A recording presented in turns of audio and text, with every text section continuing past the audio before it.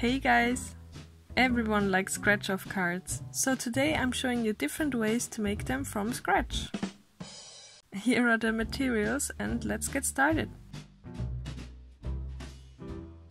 First I wanted to test which paint works best. Most DIYs that I have seen use acrylic paint mixed with dishwashing liquid. But when I compare it to pure acrylic paint, I didn't feel a difference. I would go for one thick layer of pure acrylic paint instead. But let's compare it to the watercolor now. So the watercolor comes off very easily, you barely need any pressure. It is more dusty and less flaky. I think optically it does look better and more smooth than the rest. All in all, I prefer watercolors, but of course you can choose whatever you like.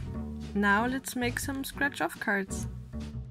So I'm starting off with a piece of plastic. Next you will need some paper, and I'm going to make it the same size as the plastic piece. Now you can write whatever you want on your ticket.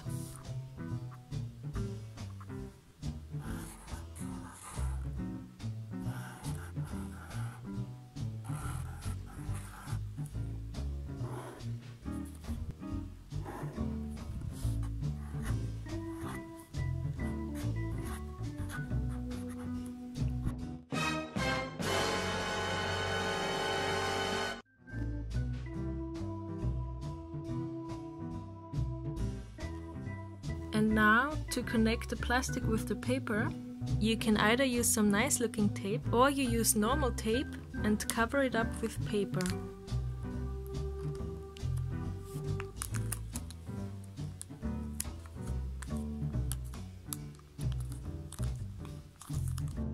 Next I'm cutting some paper strips. One strip for each side. And I'm folding them in half. Well, kind of.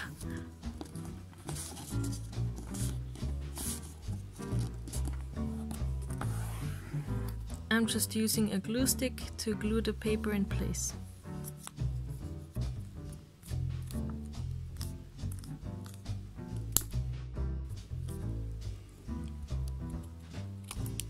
Now to my favorite part, making the scratchy area. I happen to have silver watercolor, but you can use any color you want. You can either freehand the paint, or you can make a border using masking tape. And then you just need to load your brush with a lot of pigment. If this happens, it's too much water. Just swirl it around a lot, and it should go on nicely. The cool thing about watercolors is you only need one coat. In fact, you cannot do more than one coat. And it dries really smoothly. You don't need to worry about streaks or anything. And don't worry if it's not perfect, because technically you can scratch anything off. And now you just need to let it dry. I think it took about 15 minutes. And I will peel off the masking tape.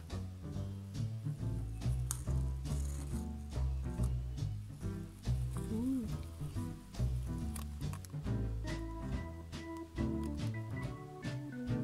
And after removing all the dust, this is what it looks like. If you want, you can also tape a coin to the card, and you're ready to scratch. Another option is to cover your design in tape. I would recommend to test your tape first, because I've had some that didn't work, but most tapes are fine. This time I'm covering my design with watercolors first, and then I'm cutting it out. Sometimes it's better to dab on the paint instead of doing it in strokes. I used thinner paper so I could see through it, and I cut out the symbols.